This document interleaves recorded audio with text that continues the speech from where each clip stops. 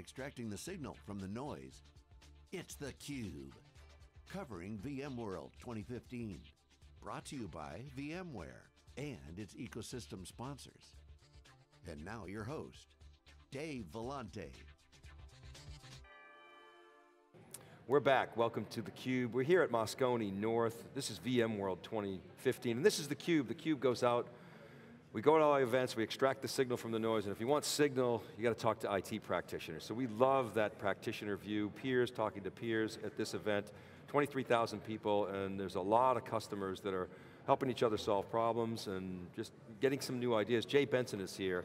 He's an IT practitioner from eHealth in Saskatchewan, Canada. Jay, welcome to theCUBE. Thanks very much for taking the time to come on. Thank you, great to be here. So we were talking off camera, this is your first VMworld. It's a great event that's really evolved over the year, but the core of it is the IT practitioner audience. It's a show for guys like you. So right. What are your initial impressions? Oh, it's an impressive place. 23,000 plus people, it's phenomenal. Just the amount of people and knowledge sharing that's going on, it's learning opportunities, it's absolutely incredible. Any particular highlights for you this year? Things that you were hoping to learn, or any surprises, or other things that you didn't expect that you're going to take back? Well, you mentioned talking to practitioners. That's part of what I like to do, is talk to others that are trying to do similar things to what we're doing, and leverage that knowledge and leverage that experience, and you know, learn from others is pretty huge for me.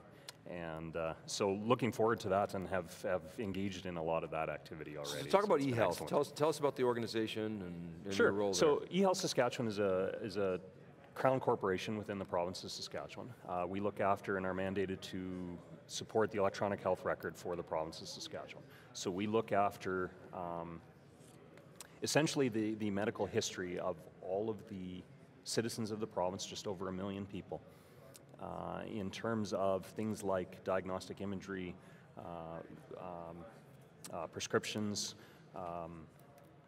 immunization records, birth and death records, things of that kind of nature, clinical encounters, so that our medical practitioners have a full history of every person's visit and journey through the health system as they work and as they move. So I interview a lot of healthcare practitioners and providers in the US, and you know, the health system here is quite a bit different than it is yes, in Canada. It is. And so the drivers and the pressures are all around, certainly around compliance. I'm sure you've faced many of those, but you know, things like electronic medical records, and here it's meaningful use, and they demonstrate use in order to get paid. What are the drivers in Canada? So very similar in terms of providing information and things of that nature, but as you mentioned, healthcare in Canada is government funded. And in days of reduced budgets and doing more with less, that's really the goal for all of us, is to make sure that we're delivering an excellent service, a service that our practitioners use, because ultimately it's about patient care, but doing so in a cost-effective manner, which is one of our core drivers. We're always architecting for cost, is maybe the best way to think of that, as well as capability and functionality, obviously. Yeah, so those things sometimes are counterposed, but yeah, yes, that's what indeed. makes your job interesting. So, all right, so let's talk it's about a balance. Yeah, let's talk a little bit about your environment, your infrastructure, the applications. Just paint a picture for us. Sure. So we're a single data center today, and we support, as I mentioned, electronic health records for just over 1 million people in the province. Each of those systems that I mentioned, you know, pharmacy, electronic records, immunization records, things of that nature, are all disparate systems today, which means we do an awful lot of work around integrations. Integrations is core to what we do. There's also within the province, there's 13 individual health regions that look after a lot of their own systems too, that we have to collect at a provincial level to aggregate that record for everybody, which means not only are we integrating with ourselves, we're integrating with our partners within the health sector. And that's an awful lot of work, as you can imagine. It's an awful lot of data normalization, data stewardship type issues, things of that nature that are just core required to come up with one single record for every individual person. So obviously you're a VMware account. We are. So, I mean, can you give us a picture Sure. of, you know, how many servers, how much storage, number of VMs, Sure, and all the sure. basics? So we're Currently sitting at just over 1,000 production machines. They're roughly a 60%, 40% split between the VMware and Intel stack and a mid-range stack. So we cover an awful lot of technology within our scenario.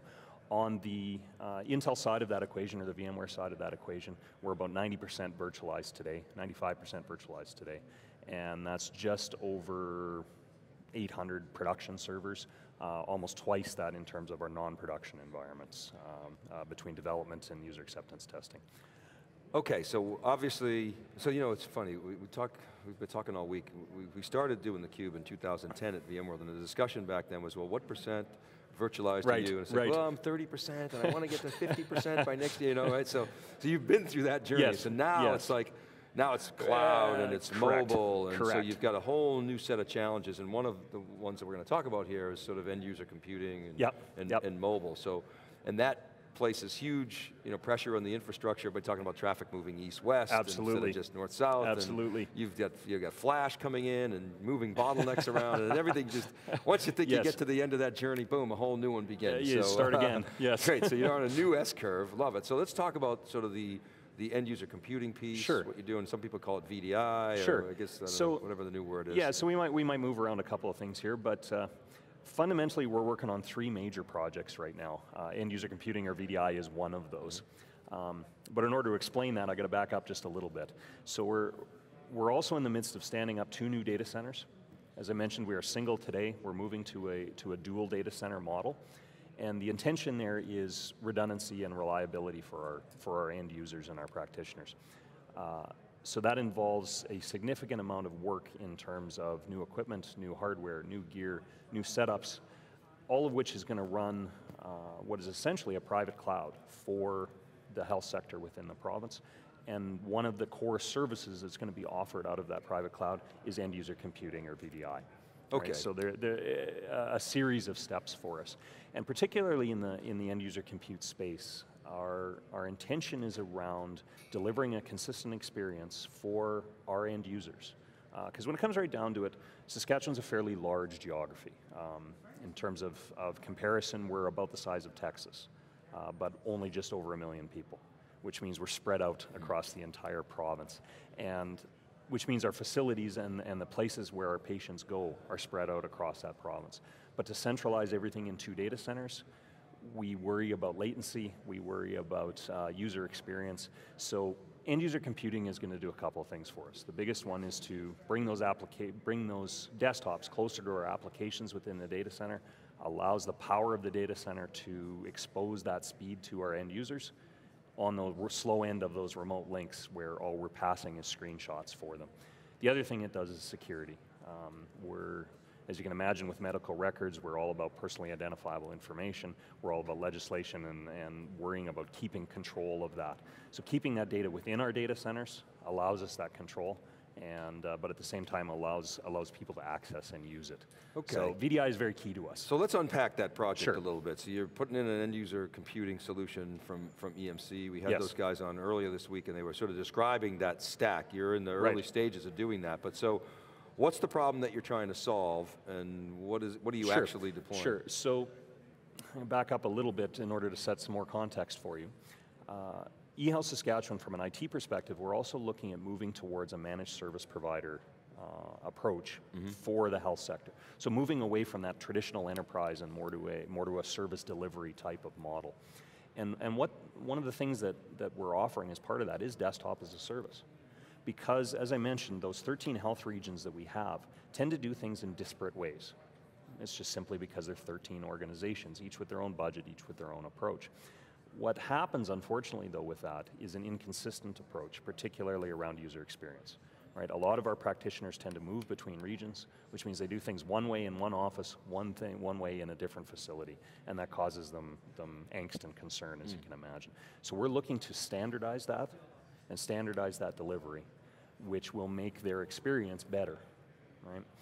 In order to do that, we had to look for a solution that would help us get down that path very quickly, and that's where EMC and the Federation and VMware came into the fore for us. You've been talking to others all week about the end user compute platform and what's happening there. For us, that was a key differentiator. It was around time to market, it was around an engineered solution that we know will work when we get there, as opposed to we could build it ourselves, we could have built it ourselves, but that's a lengthy endeavor. You know, we figured that was 18 to 24 months minimum. We're not sure we can wait that long when it comes right down to it. The demands on us around that user experience, around some new facilities that are being built, and new models of delivery within the province around efficiency and sessions following me from room to room. From our practitioner standpoint, that's absolutely key. And we can't wait 2 years to get to that. So the time to market of this particular piece and the VMware stack that allows the orchestration and the automation and the self-serve and the cost models are absolutely imperative to us. It's just the way it needs to be. So what does that, I mean, I recall from the description of the solution, it had some flexibility in there in terms of, you know, the storage infrastructure. Obviously it's UCS or, you know, the V-block, but then the higher levels up the stack. So what did you actually, you know, how did you compose that solution? Because it was semi-composable. Yeah, so there are some pieces that you could add or subtract as needed. We've been an EMC customer for many years in terms of our storage approach, and wanted to continue to leverage that investment. So from a storage perspective, we're very much a build our own kind of an approach here. We've made some significant investments under the new data center project around individual chunks of hardware, both compute and storage, and we decided to leave that in place. So one of the core functionality or flexibility pieces that we gained out of the UC solution was the fact that we could almost build our own and then layer the software stack on top of it. So it allows us to continue to leverage the EMC investment we've already made in terms of core storage and data replication and data redundancy pieces, layer the UCS platform on top of that from a Cisco perspective and compute, and then finally layer the VMware software stack on top of that to get us to that point of higher virtualization, higher portability, consistent user experience, and the ability to wrap automation and orchestration around all of that to make our staff and our team much more efficient. And you're doing NSX as part of this? In a small way, yes. So you're dipping your toe in We're dipping our toes in so NSX, yes. You know, let's squint through the marketing, right? NSX is going to, it's everywhere, but okay. And you talk to practitioners like, yeah, you know, we're interested and we're trying it. So what's your take on NSX? Sure, we are interested, and I certainly see NSX and by extension software-defined networking in our roadmap and in our go-forward plans. What we're trying to do now is, as you said, just dip our toes in the water. Part of that, particularly with the end-user computing solution, I mentioned 2 data centers that we're going to run this out of. NSX in this case is going to be used to help assist with the high availability of the management nodes that will control that end user experience. We want to make sure that those nodes are available in either data center when needed, and part of the engineered solution relies on NSX to do that. As we move forward, items like policy-driven security, like micro-segmentation, we see a lot of potential in those and expect at some point in our roadmap we will take advantage of them. Right now we're, as we said, kicking the tires a little bit and trying to see how that will actually apply in a healthcare setting, make sure we can leverage it with some of our legacy applications that we still need to deal with.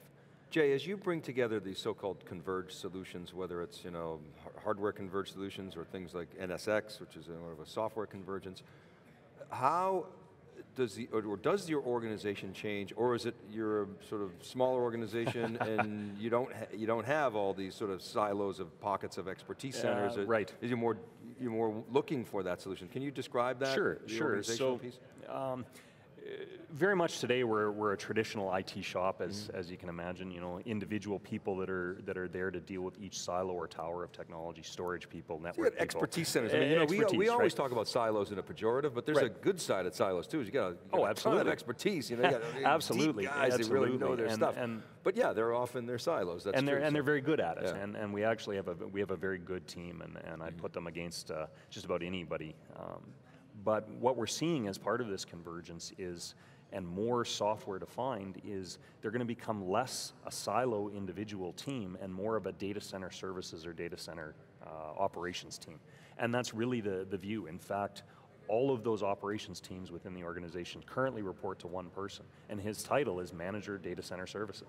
And that's why, is to try to drive some of those synergies so that we can leverage the expertise that these people have in a little more efficient manner.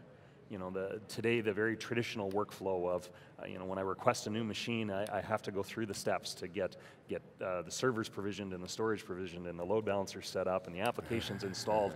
And when it comes right down to it, our goal is to provide a better service to our medical practitioners within the province, which ultimately relates to patient care. And when it comes right down to it, doing those individual steps doesn't really add that value. What I'd much rather those people doing is worrying about the availability, the reliability, the user experience that goes with that, getting the right data to the right people at the right time in the right manner. And we see automation and standardization as a way to do that. Right? And which almost inevitably will lead to the convergence of those towers. So you're embracing that automation. Absolutely. A lot of IT practitioners I talk to, you know, they say, yeah, we're headed in that direction, but they're afraid of automation because they don't want to give up control. They like having the knobs and dials to turn. But are you feeling like you're through that inertia? We're a little bit early in that one yet. Okay. We're still working through some of that. Change management, organizational change management is always tough, right? And there's a lot of different ways of doing things. And you're right, control is a big thing. Most IT people like control, and control freaks for good reason. Exactly, and for very good reason. And you know that may sound negative, and it isn't, right? It's a very good point. What we are trying to do is move to more of that standard way of doing things, which allows us to take all of the best practices that they already know and wrap it into a repeatable process so that it isn't onerous on those people to do the same job anymore. It allows us to slow down the treadmill that they're on a little bit and provide a little different value. So your justification for this EUC solution was the standardization piece. Yes. And the speed. Primarily. And the solution itself was differentiable, and that's sort of what was the allure. Right. Did you have to quantify all that? To a certain extent, yes. As you can imagine, with any type of large investment like this, you're looking at business cases to do that and everything else. So we did spend a significant amount of time looking at how our organization operates, the services that we can provide to the rest of the health sector, and looking at particularly, again, that user experience, the security pieces, and the delivery mechanisms that we have. As a fairly distributed province, we worry about latency, as I mentioned before. We spend a lot of time measuring that latency and looking at the potential impact of centralizing that application delivery out of 2 data centers to try to help quantify our approach and why we're moving down this path. You mentioned it's a federation solution. Yes, it is. There's a lot of talk. Not a lot. There's a lot of talk leading up to the show about the whole federation, and I'm always interested in the practitioner's view, because not a lot of talk on the floor about what's going on with EMC and VMware and Elliott Management, all that stuff. From an IT practitioner standpoint, do you pay attention to that stuff? Do you care? Do you obviously you like the federation solution, yes. But is the federation of value to you, or is it just this one point case? And what are your thoughts on the whole thing? It's absolutely of value to us, actually. We're all about outcomes. We're all about getting to the end of the job. And when it comes right down to it, the expectation we have is that this stuff has to work. And the way we see to do that is items like the federation pieces, where you're taking multiple disparate technologies from multiple disparate companies, and you're actually wrapping engineering hours around them to ensure that everything works together the way it should and the way it's supposed to. And then adding on top of that a single support call, which means I can avoid the normal finger pointing that you tend to get into when you have multiple vendors involved in a solution. Right? Well, mine works. Well, no, mine works. No, the problem's over there, and you just don't get anything done. The fact that this is an agreed upon federation approach already, with multiple organizations all driving to that same outcome, is of significant benefit to us. It allows us to deal with that single support call. It allows us to have that solution built with our staff and beside them, but in a manner that we know is going to work. and get us significantly further down the path in a hurry, as opposed to, again, doing it ourselves, like I mentioned. Awesome. Well, Jay, thanks very much for coming to theCUBE. It was really a pleasure meeting you. You too. Sharing your practitioner knowledge with our audience. Great stuff. Great, thank you very much. You're welcome. All right, keep right there, everybody. We'll be back with our next guest. This is theCUBE. We're live from Moscone, VMworld 2015. Be right back.